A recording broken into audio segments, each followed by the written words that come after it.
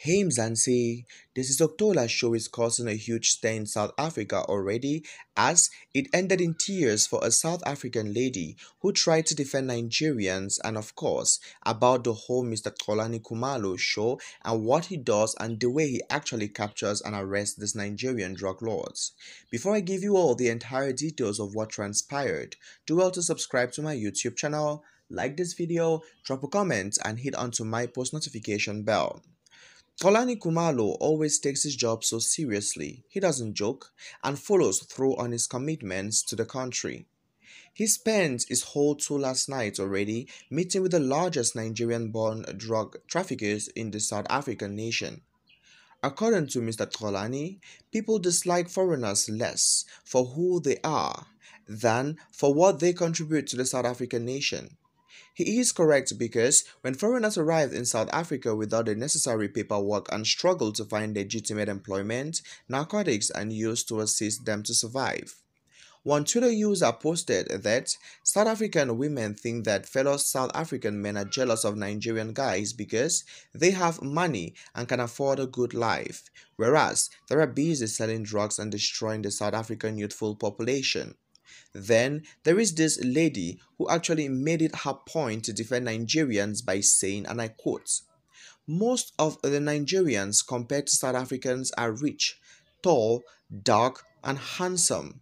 We have ugly broke men in South Africa too." This caused a stir on social media with some claiming that she has a long way to go in life and of course there is so much that she needs to learn as far as these kind of things are concerned.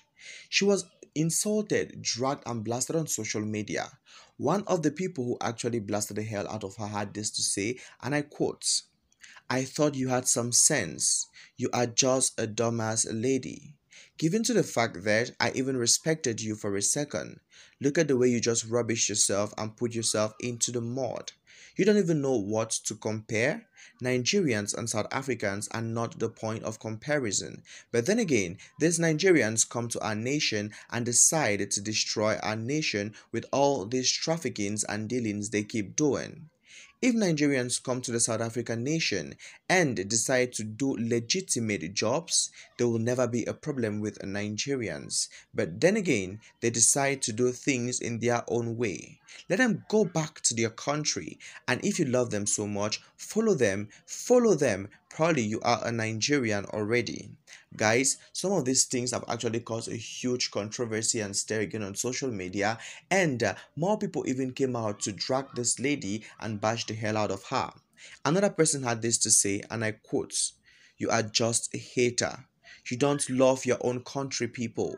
One day you are going to have a child, and when you have the child and the child gets involved and trapped with all these drugs, then you will definitely understand where the problem is with these Nigerians." You all tell me in the comment section what you think about all of these guys. Do you really believe that this woman had a point in defending Nigerians, or do you believe that she went completely OT and didn't understand the whole concept and ideology of South Africans dragging Nigerians on social media through the Sizok'thola show and of course with the key host Mr. Xolani Khumalo? I love you all so dearly.